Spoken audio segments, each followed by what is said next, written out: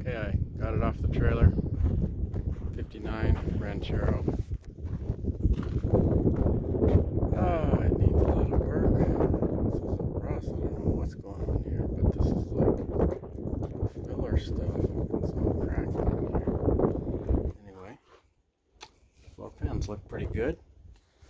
The foot wells need some patches. The side looks pretty good. Little piece right there that needs to be added.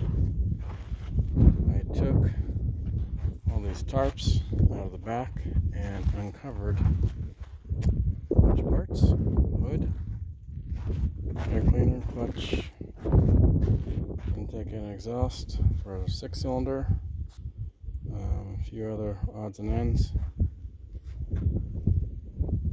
Neat old air cleaner. Not sure what's going on here with this bed. Don't know if this is stock. It looks like this was from a car, but I don't know. Did these Rancheros have this like this? I'm not sure. This side has some Bondo issues. The tire has seen some better days.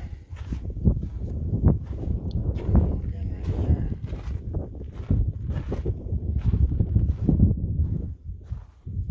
I just did grill, the radiator, shell, or the holder in there. I don't know if it's forward or backwards. I found this. I think this is a transmission mount. Firewall looks pretty good. Fenders look like they could use some work. A little Bondo here. Somebody was definitely not good with the hammer and dolly and just decided to fill things with Bondo.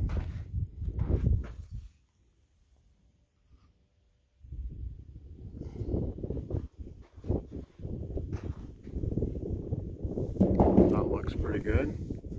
A couple of rust just sitting on top, I guess. Yeah. Doesn't look too bad. Needs a lot of work.